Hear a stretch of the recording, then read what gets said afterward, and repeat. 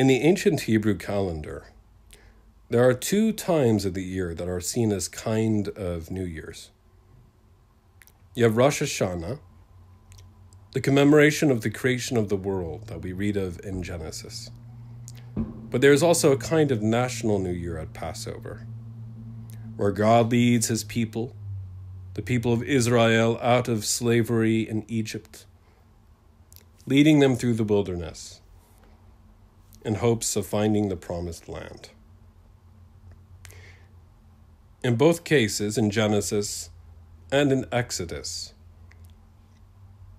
man and woman are both called to act as stewards over creation and to escape the thwarting presence of idols and spiritual malevolence.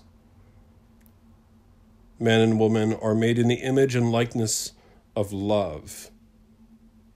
And in Eden, they are instructed how to name the living creatures and tend the garden. It is Adam who names the creatures, and it is in Eve we discover the title, Mother of all the living. Christian authors, many great heroes of mine, but also interpret that phrase, Mother of the living, to also refer to the prophecy that God would become man through the womb of a particular woman in time.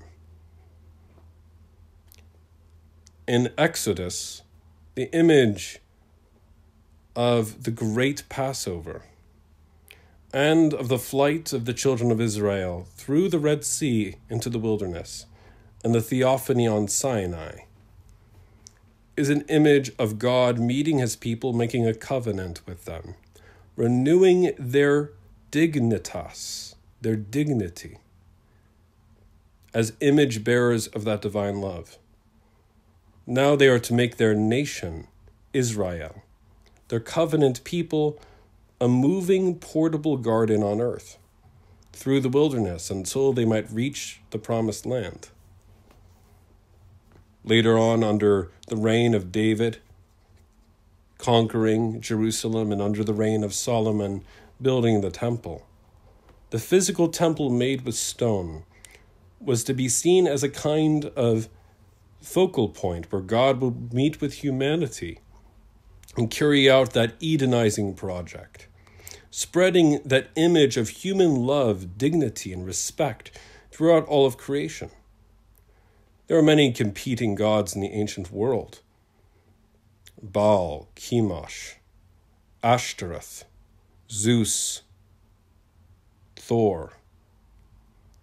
And all of these, including deities that are still well studied and understood in the farthest corners of creation, did not view their servants as children worthy of respect, but instead saw them as slaves who needed to be bent to their will. And though there were glimpses of truth there, and while there were among the polytheists such brilliant minds as Aristotle and Plato, and luminaries who still fill our hearts with joy and wonder, the emphasis on many of these cultural phenomena was that the ruler or the king was the one who held total power or sway, and that the hierarchies or castes in society must bow to the will of the one or the many. And in that battle, where human dignity labored under the yoke of pharaohs, and the name Pharaoh, by the way, means Lord of Death. And in that day and age, where people sought meaning and purpose in images carved with stone, and paint, and frescoes of beauty. Think of the Parthenon. Think of the Acropolis. Think of the Great Pyramid. Think of the great and wondrous work of the Aztecs and of the Incas later on. What we have here are peoples yearning for the image of total beauty, the invisible to become visible, the transcendent to become local and infleshed and embodied. a yearning for a true presence of love on the planet Earth. And all of this we see revealed in the arrival of a new year or a new age with the arrival of the New Testament, the New Covenant, the fulfillment, not the abolition of the old. Where this idea of the temple made with stones in which God's presence dwelt now is fulfilled by the image of God become a human being. God now becoming a temple of flesh through the flesh and blood and love and nurturing presence of his mother, Mary. And in doing so, raising all of creation up with himself. And in the New Testament, Paul would emphasize in Corinthians and in other epistles how now, though there are good distinctions of ethnicity, great distinctions of culture, brilliant distinctions of tradition and of tribe and of nationhood, that there is a universal principle that all people are, well, endowed by their Creator with unalienable rights. That the states, that the imperial arm cannot remove, and that it is the duty of the imperial power to protect and safeguard. This is precisely why the early church spread so swiftly. Slave girls who were taught that they were only property realized that in heaven's eyes they were queens. Children who were beaten severely and treated as less than nothing in the eyes of their owners in the Roman world now could look into the eyes of their master and say, God shed blood for me that I might walk in dignity and in true fraternity. And it was seen plainly and simply through the calling of fishermen, tax collectors, and prostitutes, that God, in coming as man, seeking to save and find out that which is lost, sought deeply to unite all men and all women around that revelation of his humanity. Through fellowship, through the breaking of the bread, so that wherever two or three are gathered in his name, the name of love, there he is present. And that sin and death are defeated at the pulpit of the cross.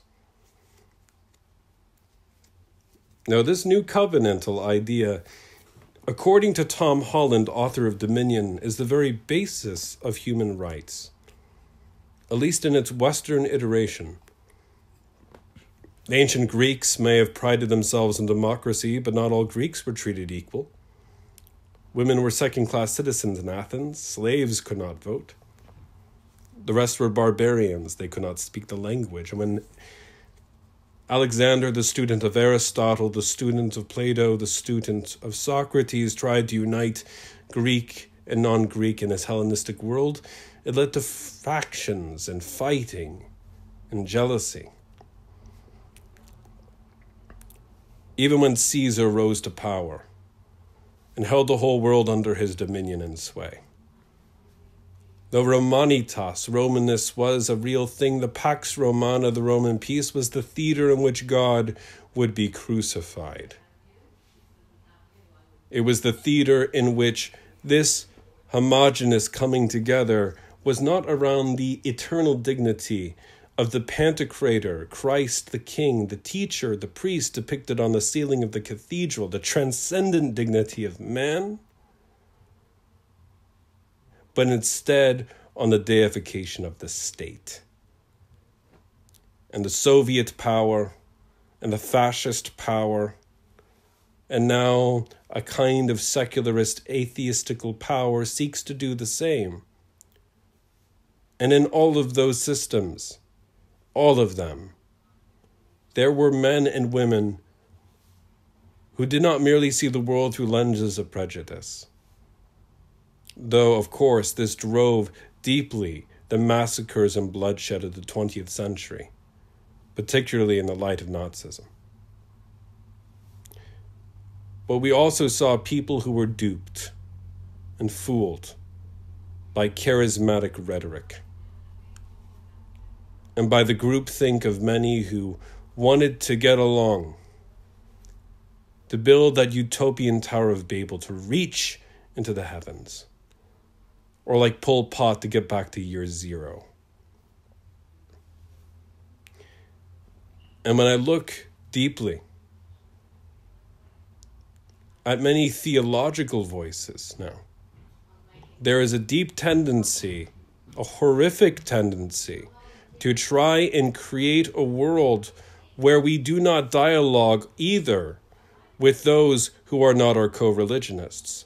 An attempt to say that if there is to be a new horizon in this new covenantal world, that it must not include the contemporary tax collector and contemporary prostitute and contemporary sinner. And that is anathema to the gospel. It is anathema to the gospel. Christ reaches his arms out to everyone, to every soul, in hopes that some might come to the knowledge of the truth. And yet, this principle has fundamentally been lost. That we are now living in a time and in a season, in the year 2022, where we have the opportunity to take that vocation as stewards, as image bearers of God's love seriously, or we have the opportunity to relegate that to what we do on Sundays or what we privately do between us and our Bible. A relationship with Jesus of Nazareth is not a private business. Is it ever going to be a private business? In the Roman Empire, there were slots for many gods in their theology. They were perfectly fine having a temple to Aphrodite, Zeus. Some of the German household gods, I'm sure, had their own slots in their great and mighty edifice in Rome.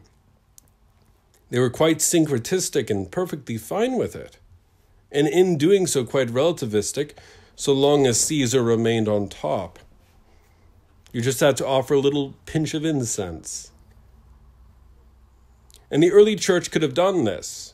They could have said Christ is simply one of many of the legal religions of the empire, and we are going to be perfectly content with our Christian corner, and when we leave our door, we will leave behind this whole silly business of human universal dignity. And instead, we're just going to turn a blind eye to continued slavery, and we're going to continue a blind eye to the gladiatorial games. And yes, we will still carry out the pagan festivals because, after all, we need to try to be peaceable with everyone, even at the expense of the truth. They could have done this, and many wanted to. But time and time again, the martyrs want to be fed by lions, fed too by wild beasts. Time and time again, Cecilias and Lucy's and Agathas and Perpetuas and Polycarps and Ignatiuses went to their deaths in order to demonstrate that the transcendent dignity of man and woman, illumined by what God did on the cross, means far more than placating the evils that exist within a current paradigm.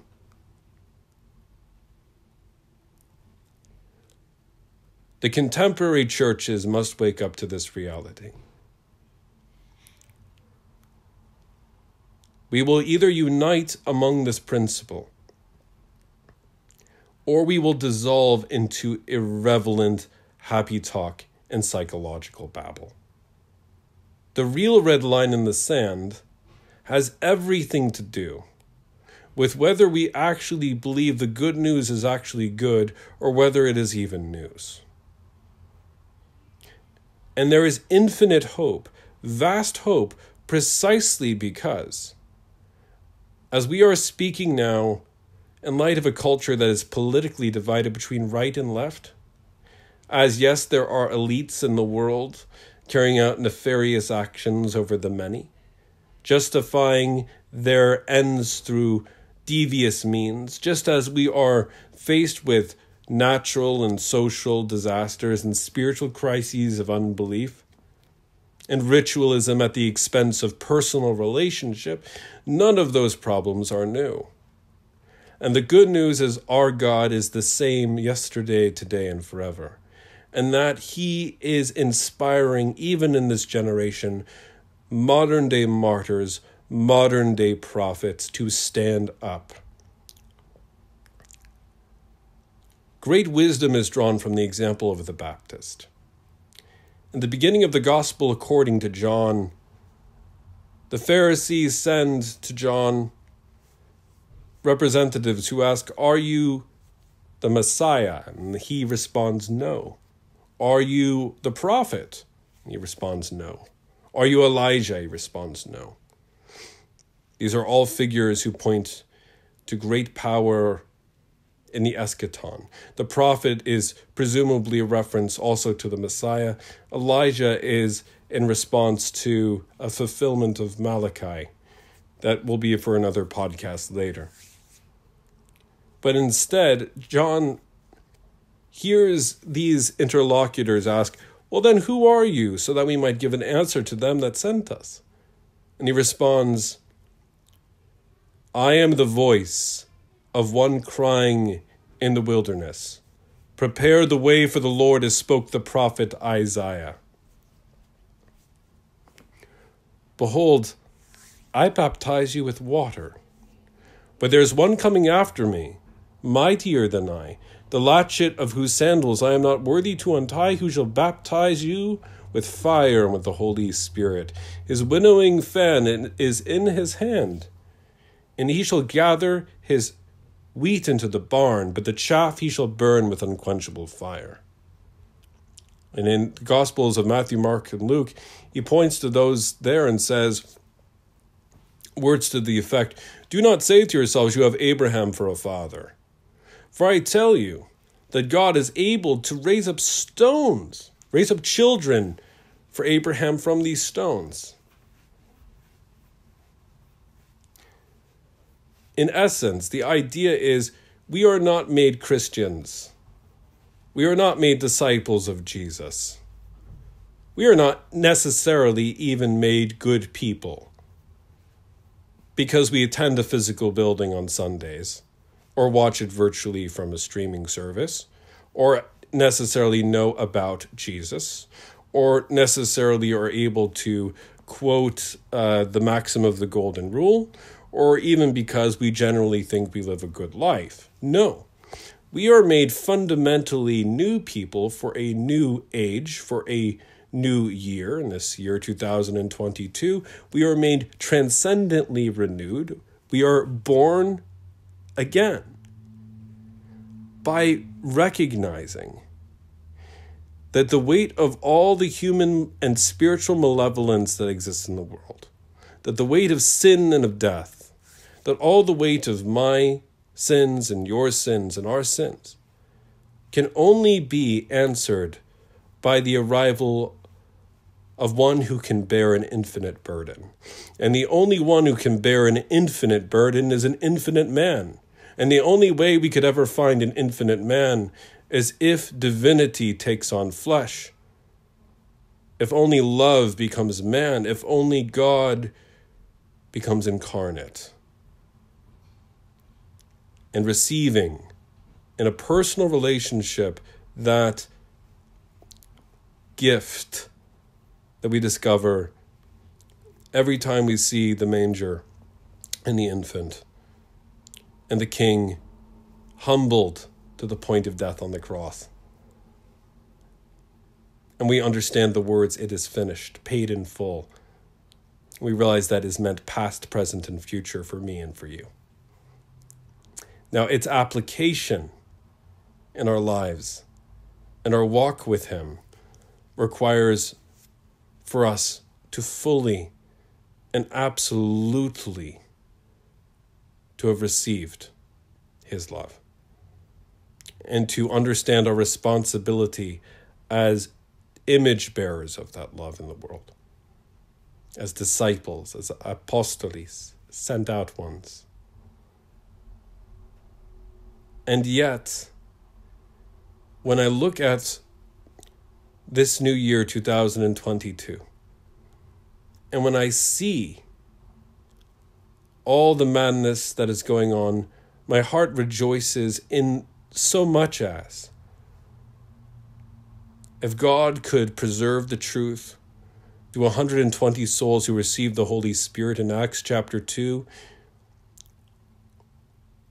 with religious and social leaders wanting to murder and crucify every one of them, if God could shake the rafters through the example of Athanasius, who defended the divinity of Jesus against the bishops and against the emperor when the whole world was set against him, if the church could stand up for the dignity of the human person in face of the prevailing belief in slavery through the abolitionist movement in the 19th century, if the church could stand against the evils of communism and fascism in the 20th, saying no, man and woman do have transcendent dignity, then we in the 21st and in the year 2022 can do the same. We simply have to, like Mary, upon hearing her vocation to be the mother of the living Word, we simply have to say yes. And having heard that yes, by grace through faith in his name, walk filled with his love. If you have not done so, if you have simply heard about his voice and not stopped to hear his voice, do not harden your hearts. In the words of Jesus himself, at the beginning of the Gospel according to St. Mark, the time is fulfilled. The kingdom of God is at hand. Repent and believe in the good news. Brothers and sisters, I with you must continually discover that gift of that word repent, which is metanoia, the renewal of the mind, a life truly reformed,